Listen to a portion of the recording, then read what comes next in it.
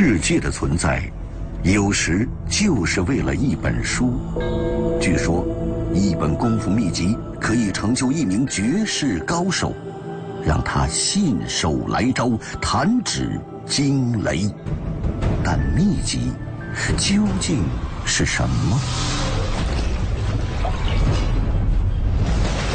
它是虚拟的江湖传奇，还是真实的绝学存在？如果存在，它在谁的手上？这其中又隐藏着怎样的秘密？在今天这个瞬息万变的时代，还有谁在研习古代的功夫和秘籍？他们的命运又将何去何从？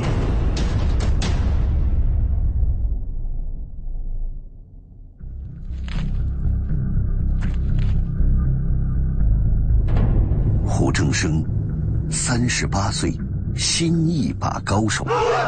千百年来，新一把一直是少林寺的镇寺绝技。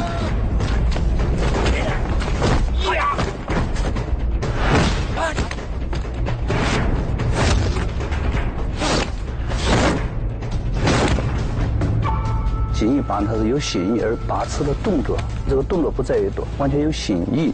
没有固定的招式，我一不变应万变，比较毒辣。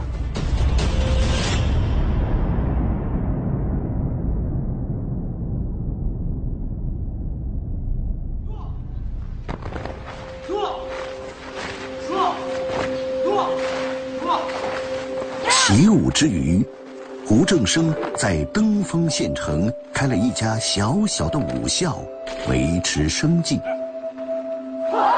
在武术方面，我始终以为我是学生。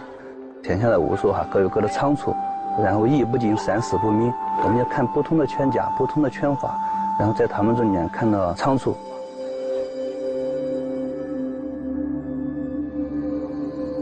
胡正生真正的秘密却藏在这里。夜深人静，他总会捧出自己多年来收藏的拳谱，悉心揣摩。秘籍吧，它就是我们穿越时代武术最鼎盛的时候，一些前辈们，他们把武术中间最精华、最核心的东西，通过文字叙述，然后对我们来讲，能看见那个时候，然后也可以对我们今天练的武术是一个历史印证，就是我们练的有没有偏。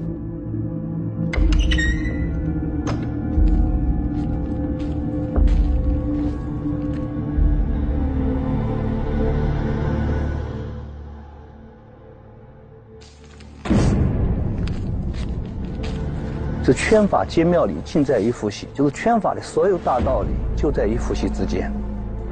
我们之所以能变泛，就靠复习；我们之所以能有力量，也是靠复习；阴阳平衡也靠复习。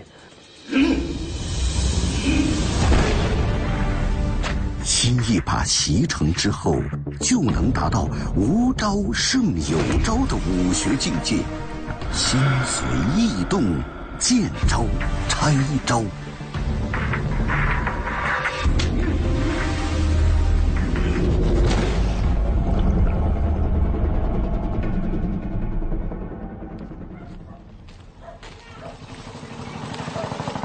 胡正生正在寻访一位传说中的功夫高手徐武道。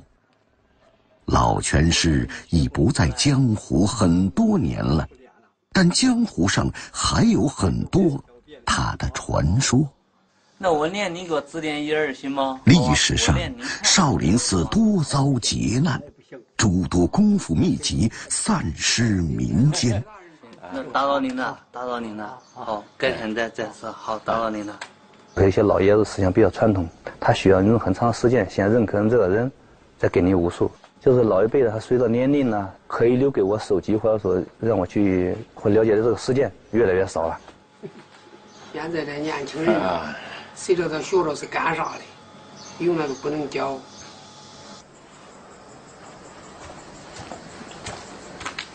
你去干啥去了？在外边，他们在外边这晚才回来，这么晚才回来，你天天忙啥去？你看看孩子吧，我来我不管啊。这些年，痴迷功夫的胡正生遍访民间拳师，疏于照料家人，父母对他多有怨言。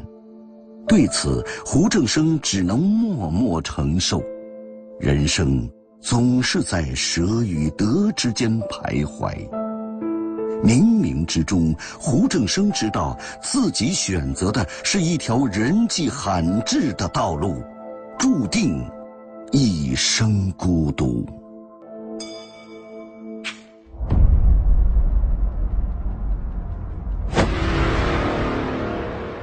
同样被家人所不理解的胡正生，正忍受着内心的巨大煎熬。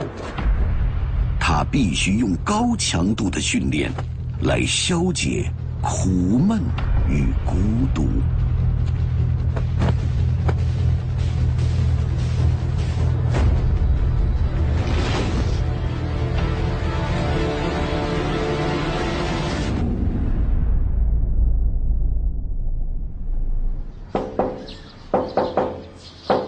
喂，喂，喂。来了。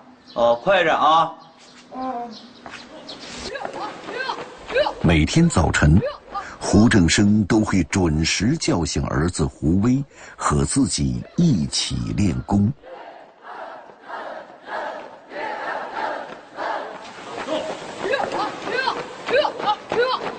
孩子不太想练武术，在我看来，我的孩子应该是必须练武术，可能他的练武术比他上文化课还要重要。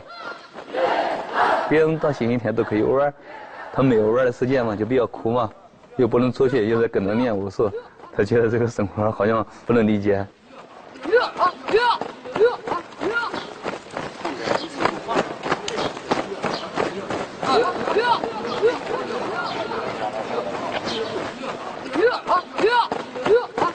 忙完学校的事，胡正生又匆匆上路。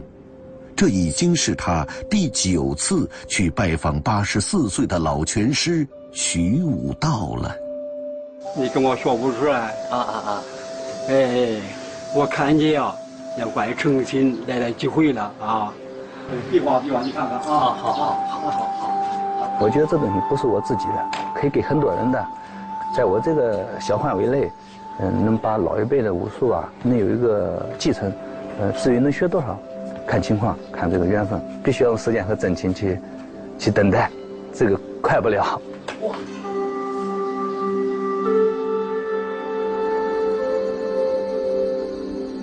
这一年中秋节，胡正生早早回家，希望与家人一块儿吃个团圆饭。在他的记忆中，一家人难得这样坐在一起吃顿饭。那说，我不可以。节日快乐！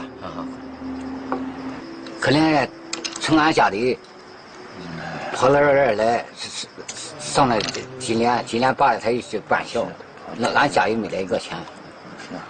租的那破房子，住这。这水电费，这老师，这教练，都拨不了。我的想法，你成天不管啥事，你天天刚想按你给我指引路走，那是你走路，我跟他不一样。跟他有个站学的，我还能烧锅炉，还能帮你种菜。我77，我刚退休的，我60岁退休，我都快70。那这书这书，那是带哪去？我带来我自己看，我自己学习，我自己看呀，我才收呢。你担心的我知道，我自己想做的我心里明白。我担心俺们老了，小孩大了。但是我自己知道我在干啥，没那底儿。我也自己知道我坚持武术这么多年，有下底儿，我真不担心。那两边喝，我去外边转了。好，两边喝。就在这个月圆之夜，团圆饭还是不欢而散。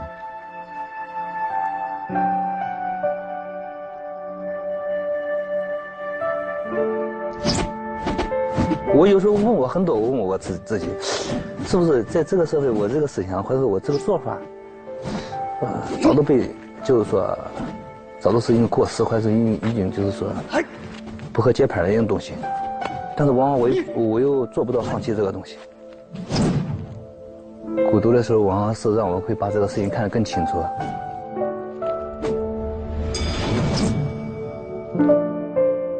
还是那个中秋节的晚上，小胡威随手画下了一个练武的人。他并不能完全理解父亲选择的道路，但其实他画下的正是父亲孤独的身影。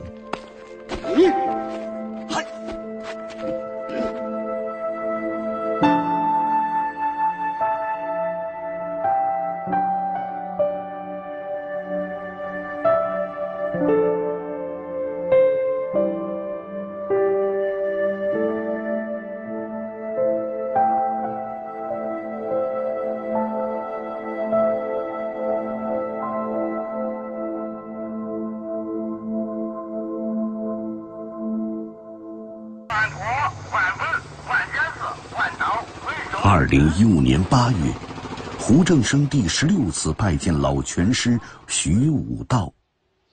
精诚所至，金石为开。这一次，他的执着终于叩开了老人的心扉。我说您的武术是很好，但是您的儿子，或者是你的后续的人不再练了，难道您不希望您的武术会有延续，会有传承吗？后续的一些人还在练你的东西，难道你不感到欣慰和高兴吗？我一般就给他们讲到这个时候，基本上所有老拳师没有不放开心扉的去告诉我。好，我拿点东西啊。好的，好的。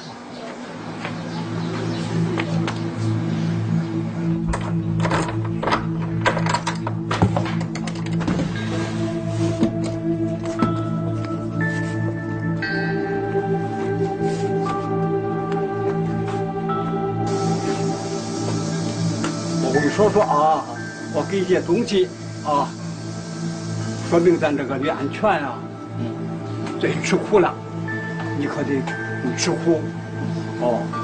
在这拳术上没穷尽，自干练自干上，这是一本拳谱啊。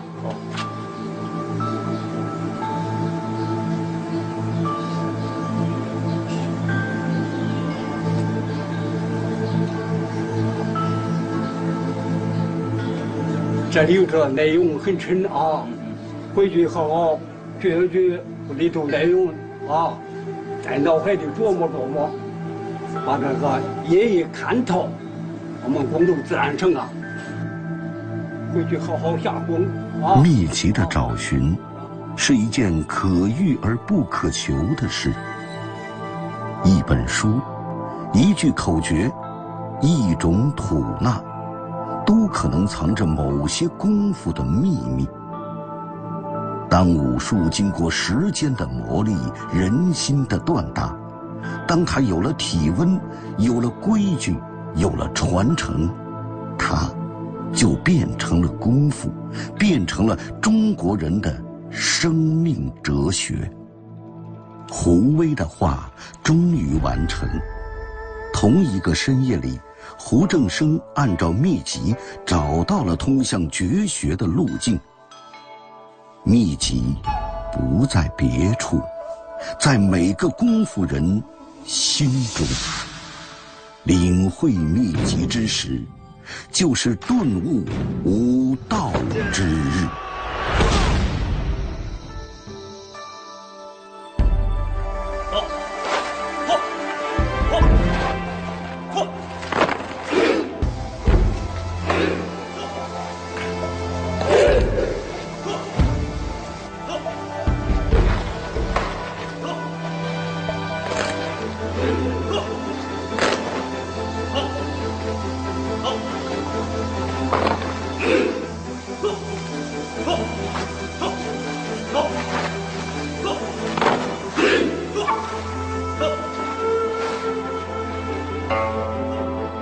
所谓秘籍，就是传承、修身、悟道，以及那种虽九死而未悔的痴迷。他画出这个画的时候，我觉得儿子在心里面是比较理解我的，他知道我的梦在哪里。